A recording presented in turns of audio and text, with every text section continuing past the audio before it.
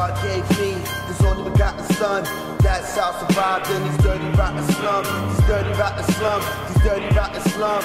God gave me His only begotten Son. Praise be Jesus Christ, now and forever. How you doing, my brothers and sisters in Christ? Welcome to another episode of Sunday Readings with Charlie the Catholic. This is a show where we dive into the scripture for the Sunday readings. You know, I like to tell people when we pray, it shouldn't be a monologue where we're the only ones doing the talking to God. You know, it should be a dialogue where we are attentive and listening to God speaking to us. And one of the ways that God speaks to us is through His written word, and that's through the Bible.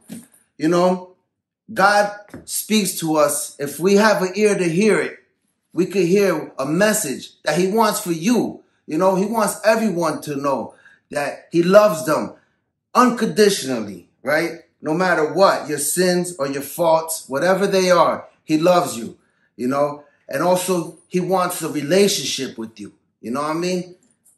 How can you have a relationship with someone that you don't talk to, or someone that you don't have a interaction with? You know, I have a relationship with my wife, with my kids, my mother, my brother, you know, my father. We all talk, we dialogue. And it's the same thing with a relationship with God. We talk to God. A lot of times we fall into this little temptation to make God out to be a genie, where whenever we pray for Him, it's always asking Him to grant us some wish or something, you know. But sometimes it's just to talk to Him, to hear what He wants to say to us, or to talk to Him, to thank Him for what He's done for you. As long as you're alive and your heart's beating, God has a purpose for you, and His mercy for you is endless. Now, I'm going to say something that might sound a little off, but it's a reality when you look at it. But God's mercy has a limit. What do I mean by that, though? You know, as long as you're here alive, His mercy is unending. But once you die and you're brought to the particular judgment, you know, your chances to avail yourself of that mercy is over, and you're going to be judged. At that moment of your life, at the end of your life, and you have your particular judgment, you will be judged. But anyways, today is the 27th Sunday in Ordinary Time. Today's readings, we're going to get into God's definition of marriage. And our blessed Lord, He reestablishes the undissolvability of marriage, the indissolubility of marriage, that, you know, whatever God puts together, let no man take apart. So, you know, we're going to hear what our blessed Lord says about divorce and what He says about marriage in today's readings. I just want you guys to have an attentive ear, and let's listen to them. Also, before we get into them, I'd like to say thank you to everybody who made a purchase on charliethecatholic.com. I'm very grateful. You know, my gratitude to everyone that actually made a purchase is, you know, indescribable. I'm so happy that you guys took the time to do that and show the support. You know, I've been told maybe I should do a Patreon or have a donate button, you know, for this ministry. But, you know, I figure best way to support it is, you know, going to charliethecatholic.com and making a small purchase. Buy a rosary, you know, share it. Buy it for yourself, buy it for someone else. You know, I got these statues right here available online. You know, at charliethecatholic.com, our slogan is wear your faith, share your faith.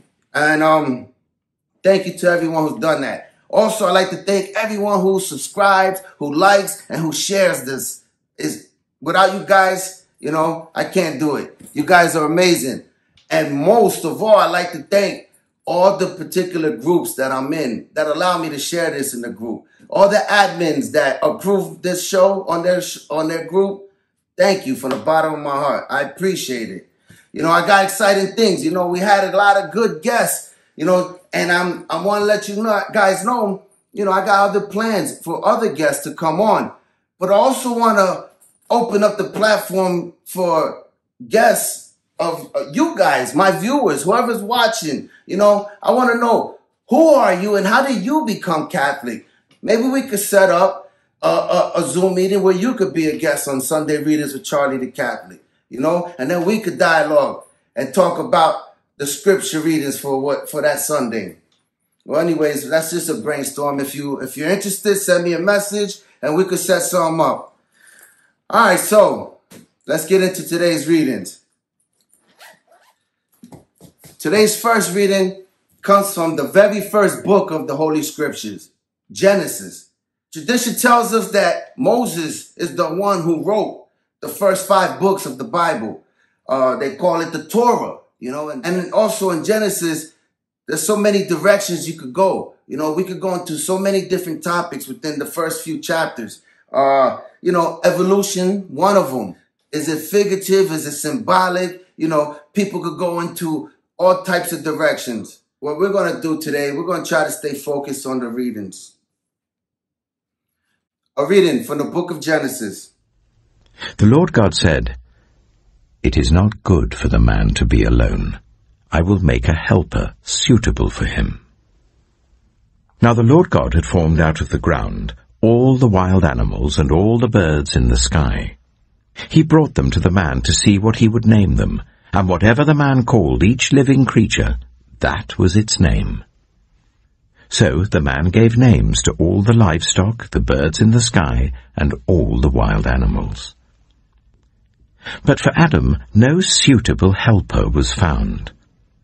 So the Lord God caused the man to fall into a deep sleep. And while he was sleeping, he took one of the man's ribs, and then closed up the place with flesh. Then the Lord God made a woman from the rib he had taken out of the man, and he brought her to the man. The man said, "This is now bone of my bones and flesh of my flesh.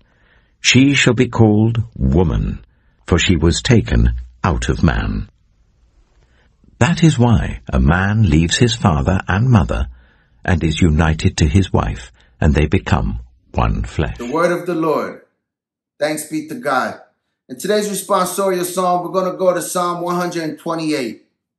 Blessed is every one that feareth the Lord, that walketh in his ways.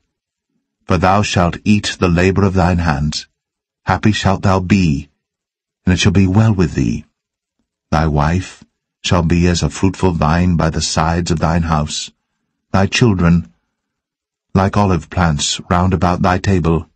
Behold, that thus shall the man be blessed, that feareth the Lord.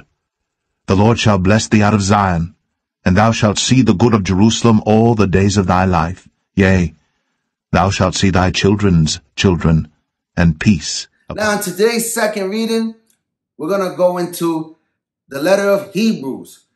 I'm not sure if I mentioned this before, but a lot of people think St. Paul wrote the letter of Hebrews. But we really don't know who the author is. It's an unknown author. But what we do know, that it's the word of God and it's God-breathed scripture. That we do know. Now, we also know, historically speaking, like I was saying with St. James, the letter of St. James, Martin Luther did not like the letter of St. James. And likewise with the letter to the Hebrews, Martin Luther did not like the letter to the Hebrews. Along with the letter of St. Jude, it's just, this is all could be research. I'm not making this up. I'm not pulling this out of the air. But Martin Luther wanted to remove not only the 7 books in the Old Testament that are the deuterocanonical books, he also wanted to remove the letter of St. James, the letter of St. Jude, and also the letter to the Hebrews. Why, you want to know? Because it's not compatible with his heretical teaching of faith alone. This is a heresy that comes from the pit of hell, And Martin Luther saw the problems. He knew that this would not fit right. He figured, hey, he called the letter of St. James a straw that needed to be tossed in the fire. You know what I'm saying? Because he knew the letter of St. James was a blow to his heretical doctrine of faith alone. Okay, I'm sorry to go into that. Again, let's get into today's second reading. A reading from the letter to the Hebrews. But we see Jesus, who for a little while was made lower than the angels, crowned with glory and honor because of the suffering of death, so that by the grace of God he might taste death for everyone. For it was fitting that he, for whom and by whom all things exist, in bringing many sons to glory, should make the pioneer of their salvation perfect through suffering. For he who sanctifies and those who are sanctified have all one origin. That is why he is not ashamed to call them brethren. The word of the Lord. Thanks be to God. Now we're going to get into today's gospel reading. May God give you ears to hear what our blessed Lord is going to say. And may we accept this like little children accept the kingdom. Let's just listen to what our blessed Lord says. A reading from the Holy Gospel according to St. Mark. Glory to you, O Lord. Pharisees came up and, in order to test him, asked, Is it lawful for a man to divorce his wife? What did Moses command you? Moses allowed a man to write a certificate of divorce and to put her away. For your hardness of heart, he wrote you this commandment. But from the beginning of creation, God made them male and female. For this reason, a man shall leave his father and mother and be joined to his wife. The two shall become one. So they are no longer two, but one. What therefore God has joined together, let not man put asunder. In the house, the disciples asked him again about this matter, and he said to them, Whoever divorces his wife and marries another commits adultery against her. And if she divorces her husband and marries another, she commits adultery. They were bringing children to Jesus that he might touch them, and the disciples rebuked them. But when Jesus saw it, he was indignant. Let the children come to me. Do not hinder them, for to such belongs the kingdom of God. Truly, I say to you, whoever does not receive the kingdom of God like a child shall not enter it. And he took them in his arms and blessed them, laying his hands upon them. The gospel of the Lord. Praise to you, Lord Jesus Christ. This is why man leaves his father and mother and becomes one with his wife. The two become one. You know, this scripture reading was read at my wedding, you know, because I found this in the letter to Ephesians. I found it first and foremost in today's first reading in the book of Genesis. You know, I also found it, our blessed Lord, he says it in Matthew, Mark, and Adam and Eve. Let's go into Adam and Eve. You know, a lot of people want to know, is Adam and Eve actual historical figures, you know? And I'm inclined to believe by my faith that yes, they are our first parents. There is actually a man, Adam, who was the first of our parents. And I believe what scripture says, his wife was Eve. Is crucial because the connection between original sin and the meaning of the gospel, the good news. You know, Adam and Eve, our first parents, they were made in the image of God. And Eve came from Adam's side, from his rib. You know, she didn't come from above him to be above him, and she didn't come from below him, but from his side, you know. The two complement each other, man and woman. It's like the great comedian said, George Carlin. I know you probably never think you hear him being quoted on a Catholic show, you know, especially how hostile he was towards Catholics, being that he was a Catholic himself. Pray for his soul, may he rest in peace.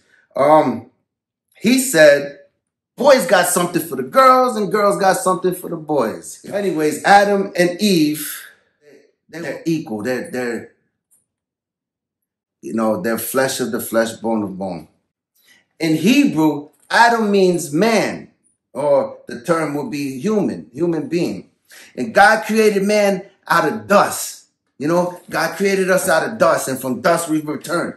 You know, when you look on the ceiling fans or go from behind a refrigerator or on your bookshelf and you grab that dust, you know what dust is actually? It's microscopic dead skin cells. So it's actually, we're made out of dust, and from dust we came, and from dust we return, you know. And God didn't create us to die. When God created Adam and Eve, he created us in a perfect state of grace. You understand what I'm saying? It was paradise. They were in the Garden of Eden, and they had no sin. They were created not to die, in the image of God. Now, if you're in the image of likeness of God, you're supposed to be eternal and live forever. But God told them that, you know what, you can have everything. You can have everything. But if you eat from one tree, there's one tree, if you eat from it, you will die. You know, and I'm sure all you guys know the story. They did die. But God didn't create us as robots. So a lot of people are like, well, why did he do that? If he knew they was going to do this. If he knew they was going to eat from the tree, all-knowing God, why? You know? And this is my attempt to take a crack at that. God created us not as robots. He created us because he loves us, but he wants us to love him in return. You know, he didn't create us and force us to love him. I can't force my kids to love me. I mean, sure I can. I could bribe them. You know what I'm saying? I could bribe them and make them love me, but it's not real love. But when my kid comes up to me on their own, and they say to me, Papi, I love you, you know, without me telling them or coercing them or bribing them, they do it on their own free will. It's so much more value to it, you know. And that's what God wants from us. He wants us to love him out of our own free will. He wants us to freely choose him. You know, God created us without our will, but he won't save us without our will. He's not going to force his salvation on us. You know, there's a doctrine out there where people think, you know, God predestined some people to be damned. Like, they think God created someone, you know, and that their purpose was to be burned and damned in hell. And that was not God's. God created everyone in his image and likeness, no matter your sin. And God created everyone to be with him forever. You know, that's the purpose, to know God in this life, to be with him forever in the next. God created us out of love. God wants us to love him back. We're not robots. We have a free will. So God knew. How do we show God we love him? By obeying him. By obeying him.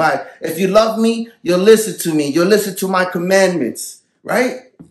And when Adam sinned, that original sin was passed on to his offspring, which we are his offspring. We are all his offspring. And in our blood is sin. We're born with original sin. That's why the necessity of baptism is crucial, because baptism washes away the original sin. Baptism washes away the original sin, but then we still fall because we have concupiscence. On this side of the grave, we still sin. And how do we get our sins washed away? In confession. And when we go to confession, our sins are washed through the blood of Christ. So sin's in the blood and is washed away through the blood of Christ. And also we see that God created the universe, right? And he defines what is what. And this is that. You know what I'm saying? God defined what's the universe. God defined what is marriage. God created the universe. We cannot redefine what God created. God created marriage between male and female. We cannot redefine what God already created. And we see that when God created marriage in the beginning, he didn't intend it to be separated. You see, we cannot redefine what God already established.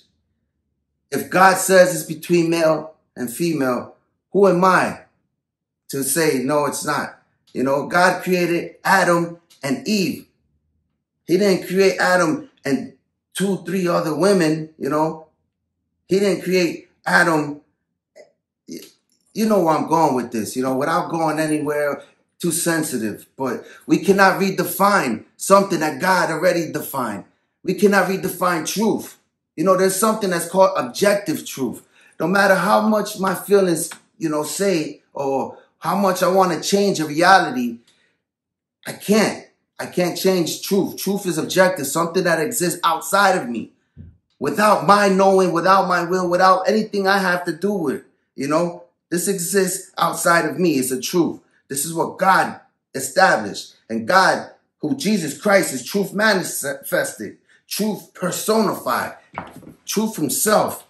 He says this. Let me give you an example.